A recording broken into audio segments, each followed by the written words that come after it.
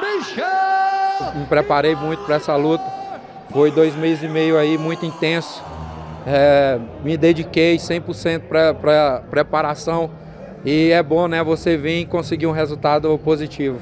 Eu estou orgulhoso de poder dar o show, né, que eu sempre falo que vou dar para o público.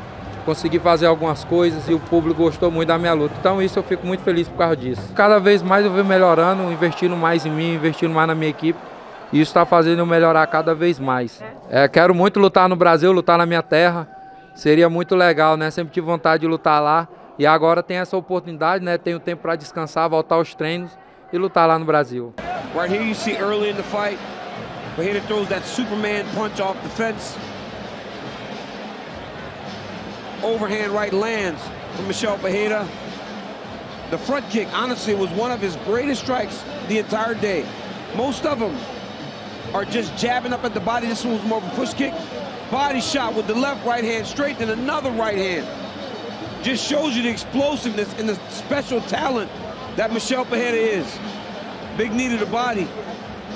This was round 2 where Pereira did a really good job. But now from the southpaw position, he lands the right hand, start throwing lefts. Into the fight, Andre Fialho, even though he's been battered and bruised, is still going forward, throwing, giving some to take some. But it seems as though Michel Pereira did enough to continue the winning streak that he's on. And at the end, these guys just said, you know what? Let's just let it all fly and see if somebody goes down, and neither one of them did. 2 warriors really put on a show tonight. Ladies and gentlemen, after 3 rounds, we go to the judges' scorecards for decision.